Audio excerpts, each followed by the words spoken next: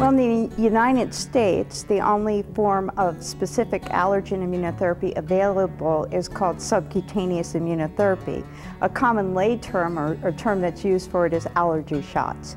Now, outside of the United States, there are different forms of immunotherapy, and a popular form is called sublingual immunotherapy, and that's where drops or tablets are administered underneath the tongue. Let's just say I evaluated a patient and we're sitting down and discussing treatment options. I talk about avoidance measures, I talk about medications, and I talk about allergen immunotherapy. I also explain that it's more commonly sometimes called shots, so they can kind of click. And then I explained that it is the only treatment that we have that will actually try to get at the underlying cause.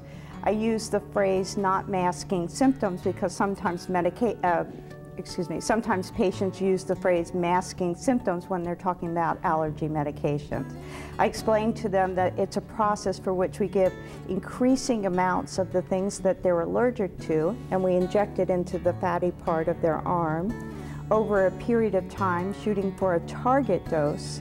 And once we get at that target dose, we take them out to monthly maintenance, and then they're on a maintenance treatment for 3 to 5 years. What we do see is significant reductions in symptoms when exposed to the things they're allergic to, significant reduction in the need for medications.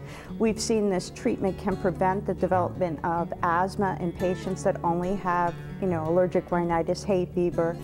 I've seen examples of patients who are very allergic to cat. They can spend 5 minutes in a room with a cat before they're wheezing, coughing, sneezing.